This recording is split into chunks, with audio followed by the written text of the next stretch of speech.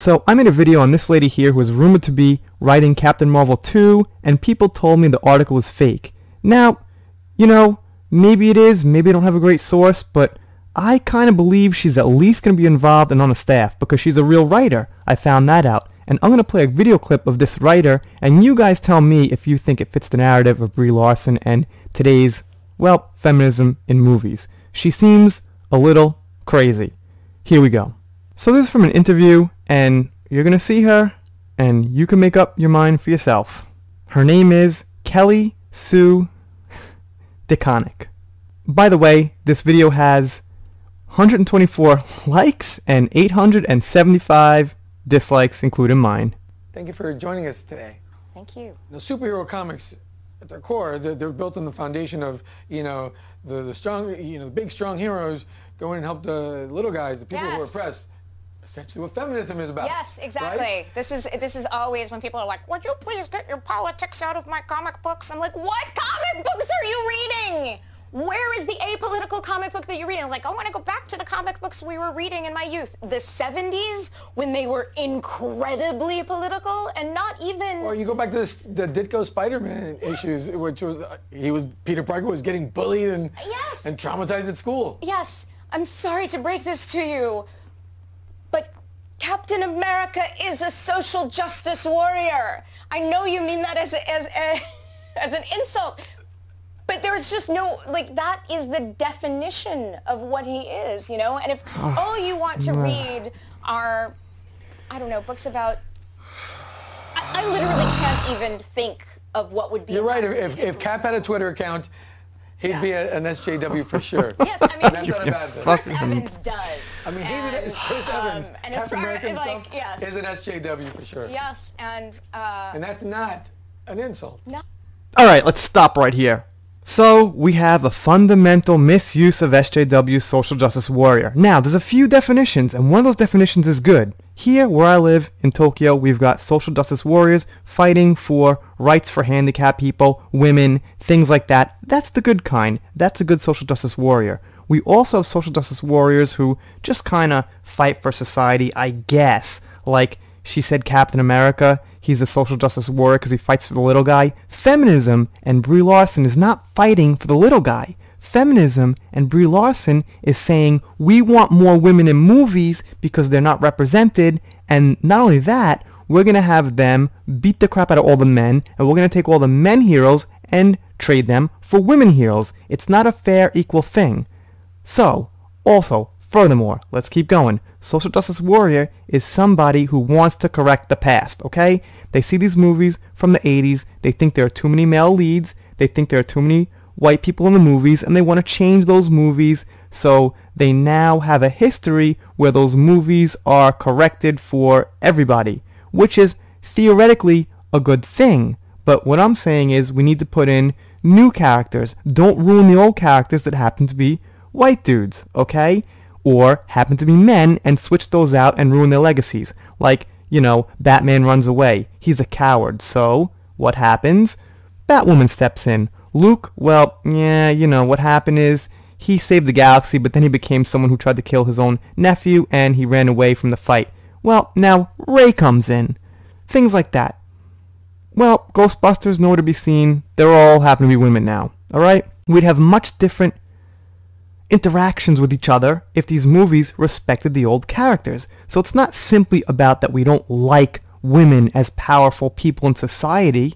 It's that they're treating the old characters we loved and respected like crap. So this woman will never acknowledge that. They will never acknowledge that. That's why I'm here doing this, because someone's got to acknowledge it. And other channels you guys like as well are doing it in the same way. Let's keep going.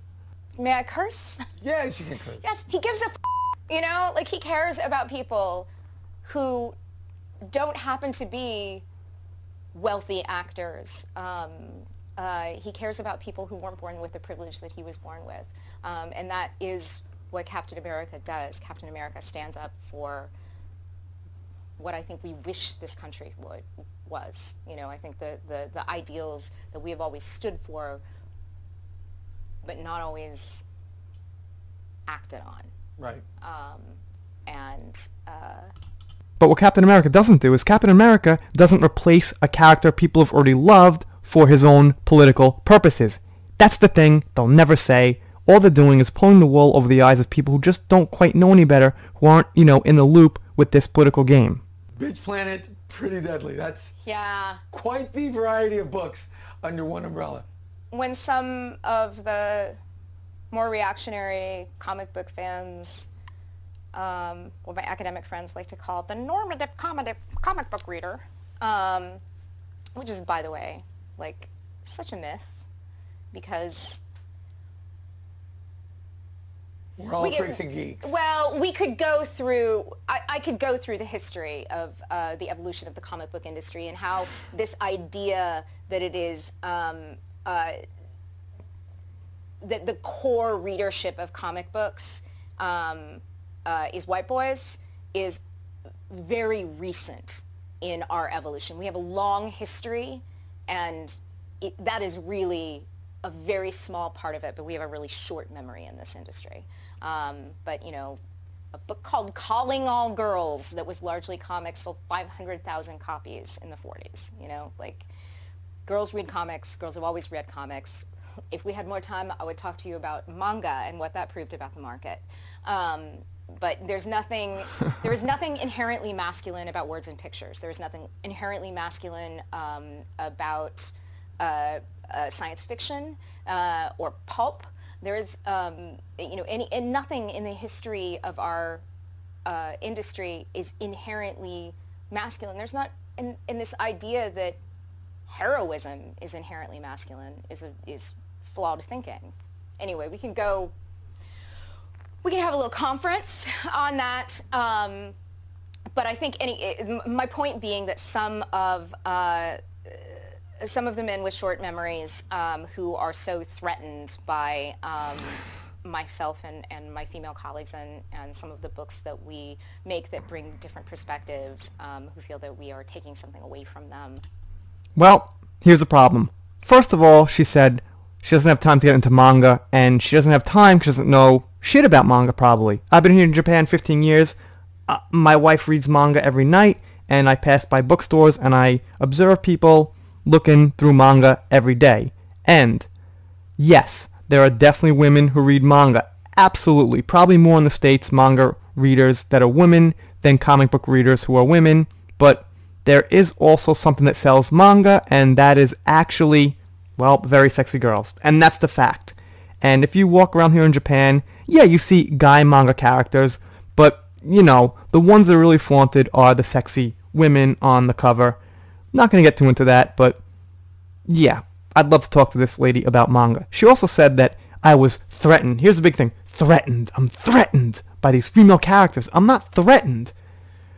What I'm upset about is that you're taking the characters from the past and replacing them. It's the replacement that's irritating and very insulting, actually.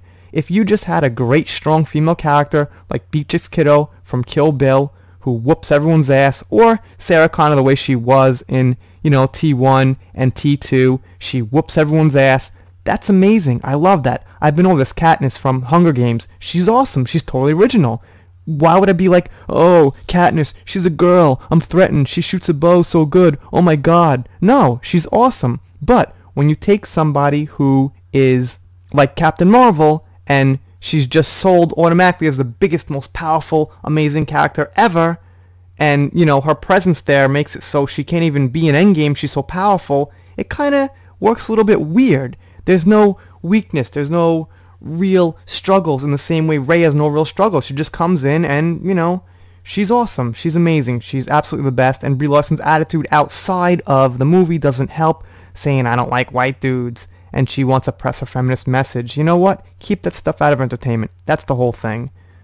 Look, I'm sure down in my heart of hearts I can hear these people out, and I'm sure they make some okay points, alright?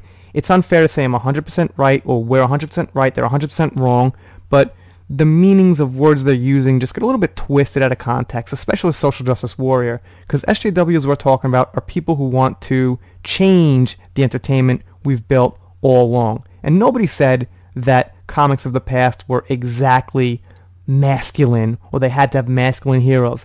That's all I'm saying, and I just think that's really fair. And now the country's getting more mixed, and naturally, you know, movies and comics are getting more mixed, which is great, and that does represent what America is becoming today, but there's no need to put down the characters of the past because of that.